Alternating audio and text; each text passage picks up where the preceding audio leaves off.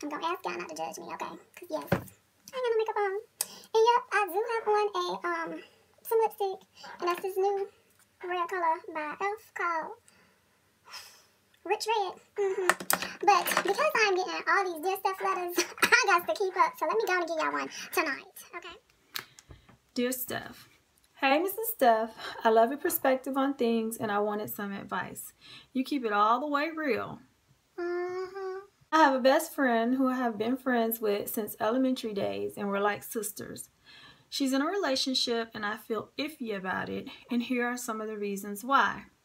She is 22, very independent, Christian young lady with a good head on her shoulders, morals and wise beyond her years, good job, car, and place. Her new man is 31, lives with his mother, and no car, and jumps from job to job. He's a wonderful man, treats her well, and also is a Christian with morals. Even though he's great in so many ways and she's so happy, I think of him as a grown boy because he seems so comfortable where he is in life. He says he wants to marry her and have a family, all the things that I know she wants, but I worry about him being able to lead her and their future children the way I know she was raised. Put it this way, she was raised on the upper class side of town.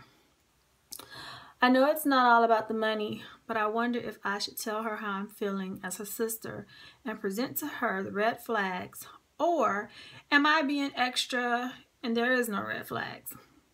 I know people fall in hard times and all in this society, but I'm just a concerned friend. Her parents love him, but they don't know his whole situation. I'm not sure if she's embarrassed to tell them. I do know for a fact if her father knew, he wouldn't be happy because he believes men should be self-sufficient. He's very old school. Her parents are still together and her father was the provider and her mother took care of the home. P.S. Their love is amazing to see and it's definitely goals. They are celibate till marriage. I just love her and I want the best for her. There definitely needs to be more men like him, and I can honestly say that it's just the little things that worry me. I'm not saying she can't take care of herself and she needs a man to take care of her, but if he wants to be with her, he needs to be able to provide for her. What do you think?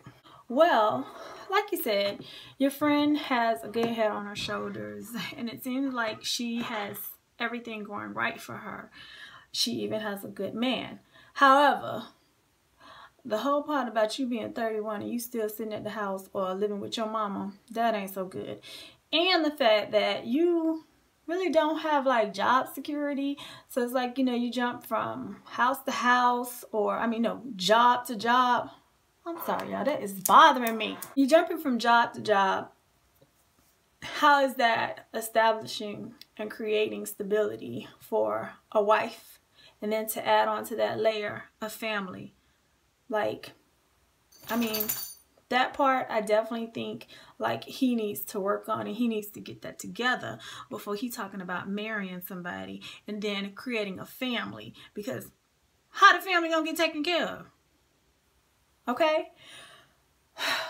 About you being a friend and saying something to her about it.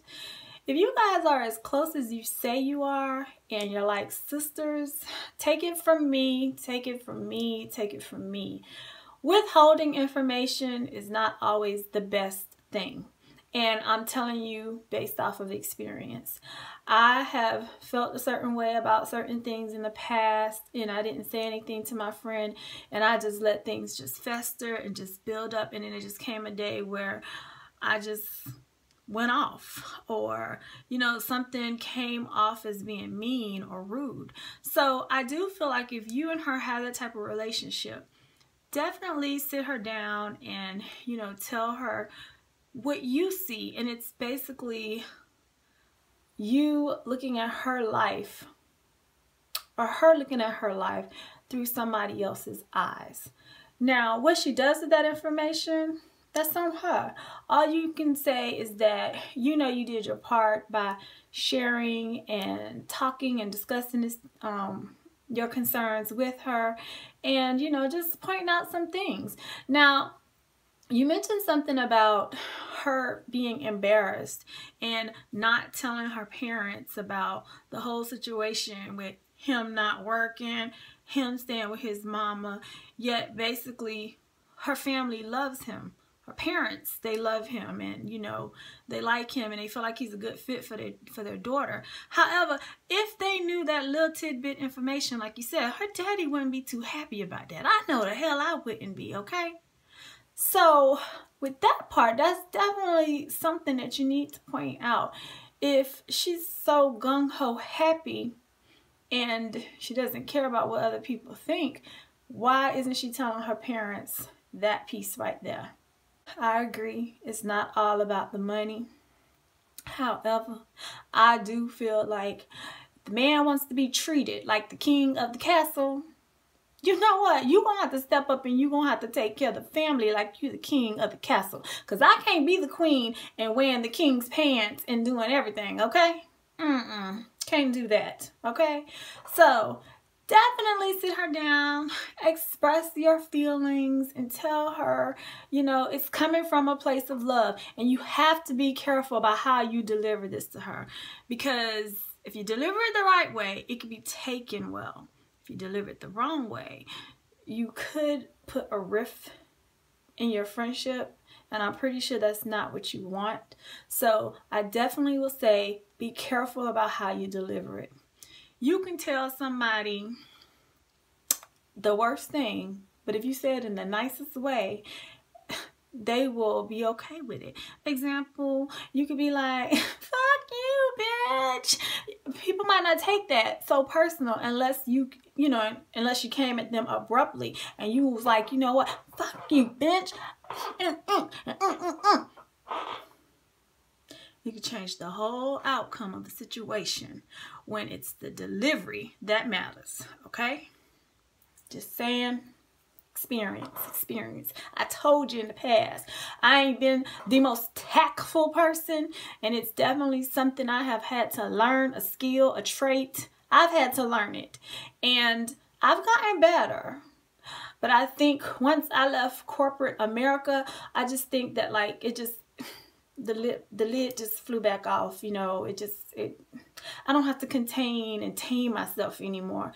I just can just be 100 me. Now, depending on the people who I love, yeah, I'm gonna pay attention to how I deliver stuff. But the one thing I'm not gonna do is I'm not gonna lie. And I'm not a good sugarcoater. I'm not. I just don't see how you can sugarcoat shit. And I don't deliver bullshit. You feel me? So, I hope I answered your question and I'm leading you in the right direction. Be a friend, be a sister, step to her about it, but be careful about how you deliver it and be careful with your words. Okay? I hope this helps. See you later.